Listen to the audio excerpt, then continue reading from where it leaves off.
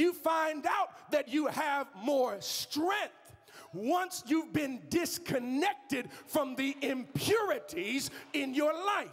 Before you went in the fire, you thought you needed the carbon in your life to survive. But once you go into the fire, you then realize that the heat will separate you from those elements you thought could not be separated. Because the elements were telling you, don't go into the fire.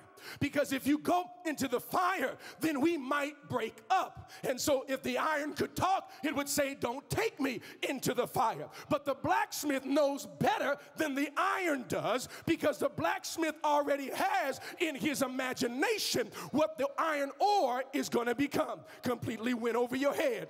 There are some people, you thought you had to stay connected to them to survive, but God put you through a furnace, and you found out they left you in the midst of your fiery experience, but when you came out, you looked better than when you went in.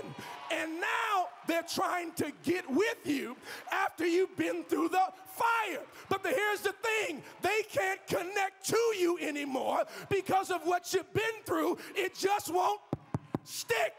And I'm here to let you know that there are some people trying to get reconnected to you, but you've already been through the refiner's fire, and God has made you into something new. Is there anybody up in here? Has God made you into something new?